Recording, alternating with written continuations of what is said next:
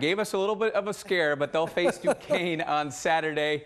Early scare, but hey, they took care of business. That's all that matters. They did, yes. I was going to have to take this tie off and throw it down in disgust and walk off the side. I was about to rip my bracket up is what I was about to do. Exactly. It would have busted so many brackets. Yeah. All right. Phew. Yeah, good to see you. We'll see you again at 5, Ryan.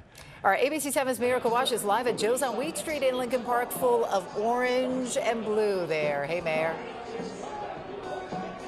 Hey, well, you're starting to realize that March Madness is a marathon. This place was packed as they watched the Illini play and take the court, but as that score went up, it looks like people went home and they're ready for a midday nap to get them through the rest of the day. But you hear the music, there was a lot of cheers here as that score went final, and it's safe to say whether you're in a bar or in an office today, March Madness is on your mind. March Madness is back, and basketball fans across Chicago are coming together to take it all in. Joe's Bar on Weed Street is packed with people today as people take the day off to cheer on their favorite squad. It's nice sometimes to take a break. Oh, it's amazing. I mean, it's the middle of a Thursday. You can't ask for much more. Most of these fans at Joe's are here for the Illini, watching them take on Morehead State in the first round.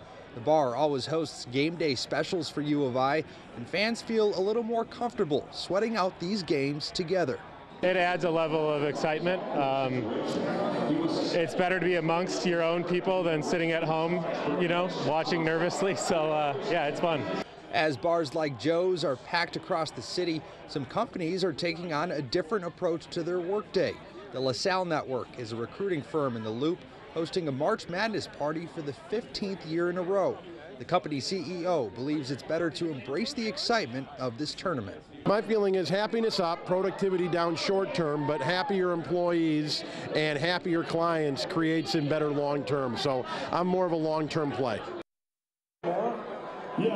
That's music to most people's ears. So here at Joe's, the party just getting started. They have plenty of space. There's a back room, and it doesn't matter what team you're cheering on. They'll have specials going on all evening long.